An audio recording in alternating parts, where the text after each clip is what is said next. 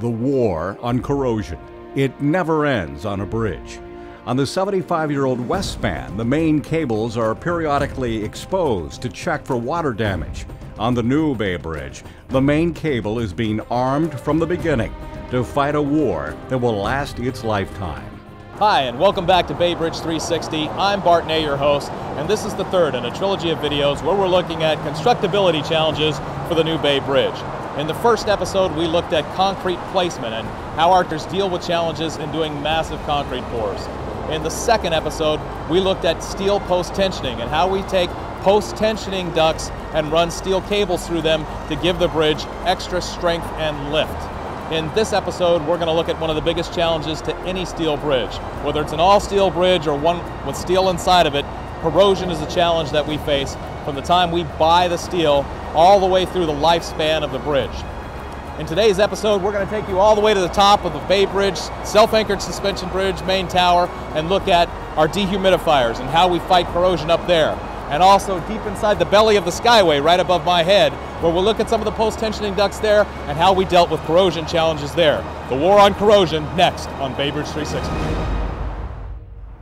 Well, here we have our main cable, the real workhorse of this bridge. And it's made up of individual 5mm diameter wires, 17,399 of them. So it's critical that we protect this cable against any type of rust and corrosion. It starts with each individual wire. Each one of them is galvanized to protect against rust. And then after the bridge is completely put at its final position, we put weight on the suspender cables right here, we can begin the process of coating this cable with a zinc-based paste. We coat bay to bay between these individual cable bands all the way down the cable. And then on top of that, we have this, our S-wire wrap. Basically, the S-wire wrap is laid around the outside of the bridge. And this one actually has notches in it so that it interlocks and can slide directly in. So that wraps around the outside of the bridge like this, all the way bay to bay between these cable bands. And then on top of this S-wire wrap, we have two coats of a Noxide-based paint that almost form a gasket on the outside of this S-wire wrap. Two additional coats of paint are put on the outside of that. Now there are some parts of the main cable though that don't have this S-wire wrap, like the very top of the bridge. Well, we made it. We're 525 feet in the air at the very top of the world's largest self-anchored suspension bridge, and underneath my feet is the main cable saddle. The main cable, only one of them, comes up over the top of the bridge right here. It goes down, loops around the back end of the bridge, comes back up, and crosses here again. So this area right here is an area where we really have to watch corrosion with that cable going over it twice. And at this point, we don't have the wire wrap or the zinc-based paste. Everything's exposed. So what we do is we use dehumidifiers. Big, almost like air conditioning units that suck the moisture out of the air and out of the area where the steel is. Follow me, I'll show you.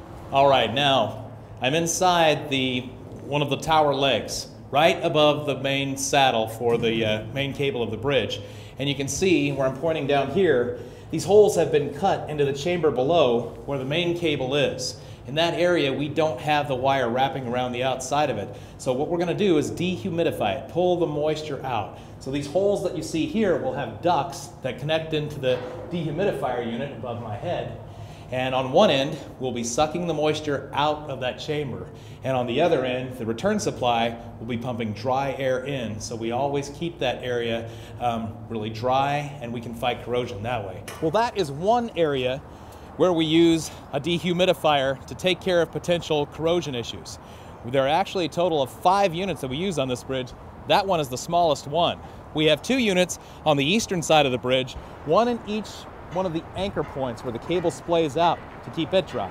Then we have another one 500 feet beneath my feet at the base of this tower, and one more at the very back end of the bridge where the cable wraps around. These are areas where we don't have the wire wrap anymore, and we just basically use the dehumidification system to make sure that we don't have a problem with corrosion. Well, we've looked at a few of the ways that we prevent corrosion on our steel bridges and our steel components.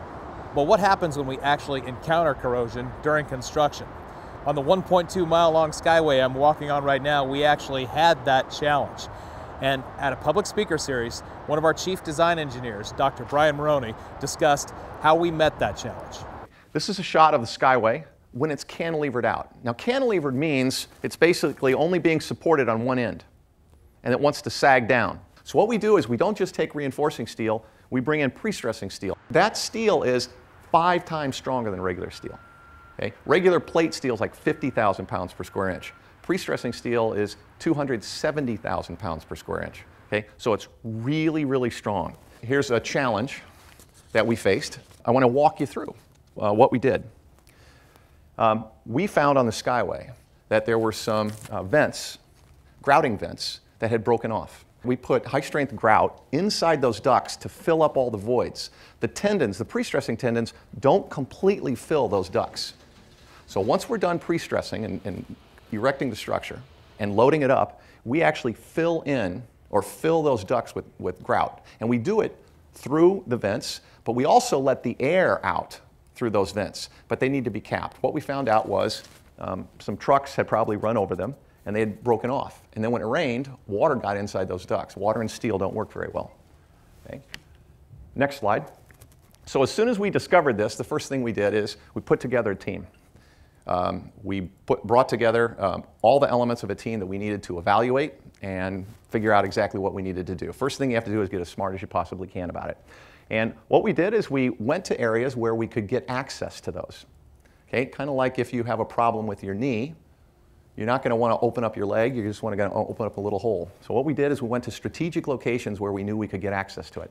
So here's a shot of an opening at the top of a deck. Next slide. Now we're going to zoom in on a little bit so you can actually see in this opening, you can see those pre-stressing strands, right? And what we did is we brought in new technology. What I have in my hand here is a digital borescope.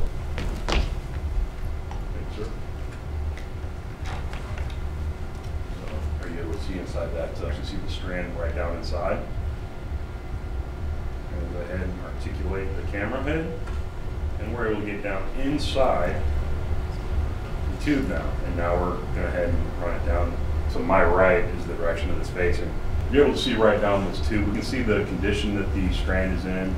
We can see if there's anything in there, water, rust. And this was just fantastic. And actually, Jason, if I remember right, when this was purchased, you were the first person in the United States at a DOT that had this equipment. Is that right? So, a first. This is from the borescope, and again, you look at it and you go, whoa, this is the same tendon when you lay it out and you just look at it without the magnification, right? And then this one, same tendon, it was cleaned up and kind of unspun, unwound, right? And this is what it looks like, okay? Next slide. Then we took some of those wires, because when we saw some of this, when we see pitting, that is a change of surface, we get concerned about stress concentrations. And in some cases, we said, get it out. Take it out, putting in a new tendon. We also involved FHWA and their corrosion experts on the East Coast. We actually also had the peer review panel, external independent peer review panel with Joe Nicoletti looking over our shoulders on this. And at the end, what we had statistical information, strong engineering information, that something like 1.5% of the strands had what we termed moderate corrosion. That means we were losing about 5%, something like that, of their strength. What's the right balance? And we went through an evaluation of how much extra do we have. And we reviewed our calculations, and we had about 10% extra pre-stressing. Right? So we got like 10% extra, and that's on top of code factors of safety and capacity reduction factors. All right, I've made my way back up to the top of the Bay Bridge, where we're ready to close out our episode on corrosion. Eternally vigilant is what we have to be to make sure that our bridges are up to spec and ready for the next earthquake. This is also the end of our trilogy of videos on constructibility challenges that we've had with the Bay Bridge. But we still have a little ways to go. We've got a little less than a year until we put this bridge into public service. So come back to Bay Bridge 360 to see more information on what we're doing to get this bridge ready. Until then, I'm Bart Ney, and I think I'm going to take in the view. Take care. See you next time.